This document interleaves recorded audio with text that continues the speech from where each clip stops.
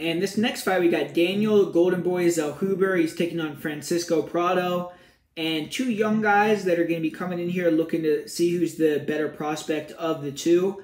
You got Daniel Zellhuber, who lost his UFC debut to Trey Ogden, had a pretty pitiful showing in that fight, but has bounced back with two nice wins. Got to finish his last fight over a veteran in Christos Giagos. And Francisco Prado came in the UFC against Jamie Malarkey, lost that fight, got kind of dominated over 3 rounds, but he was able to come back at the knockout win over a Zatar who had not fought in a long time, but there was a grudge match there, and Francisco Prado was able to catch him with a really slick knockout in the first round.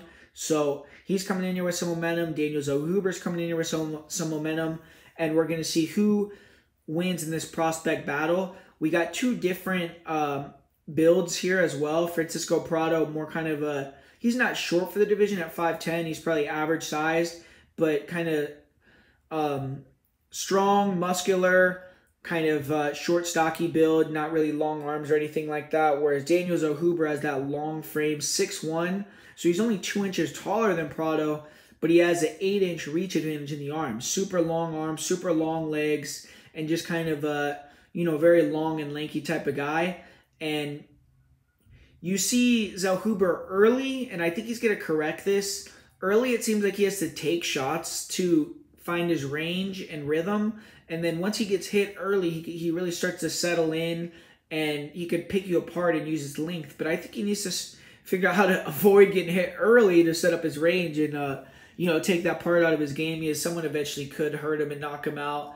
But in this matchup, I think he's significantly better on the feet technically than Francisco Prado. I really don't think Prado has the greatest striking. I mean, the guy is a knockout artist, and that's really what he brings. Like, he comes forward, he's a little plotty. I don't think he's the fastest guy, but he can explode in fast. Like when he actually goes with his feet work, he kind of plods in, but then when he actually explodes in, he has some ability to close the distance quick, and he'll throw these wild techniques like spinning elbows, big punches, and he's good at finding the chin. So early on, he's going to have a chance to run Zellhuber into something crazy and potentially get the knockout. I think Zellhuber definitely wants to avoid being in that dirty boxing range with Prado, because that's where Prado has the most dangerous attacks with his elbows. I think his elbows are really nice, but at distance, Prado doesn't really throw that often. He doesn't bring too much. He doesn't have good basics, and I think Zellhuber is going to be able to beat him up and be a lot higher volume at distance.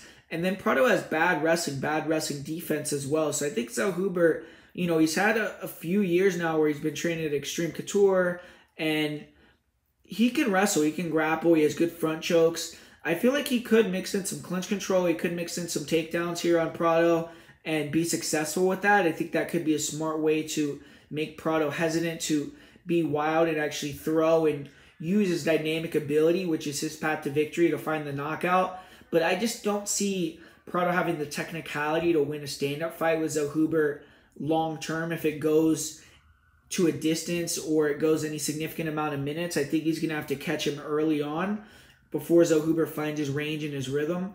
And I think that Zellhuber has the advantage in the wrestling and grappling department as well. So I feel like Zellhuber has a lot of advantages here and is the clearly superior fighter. Prado has a chance to get a knockout with his dynamic ability, but I think Zellhuber is going to end up getting the win here and looking pretty good doing it.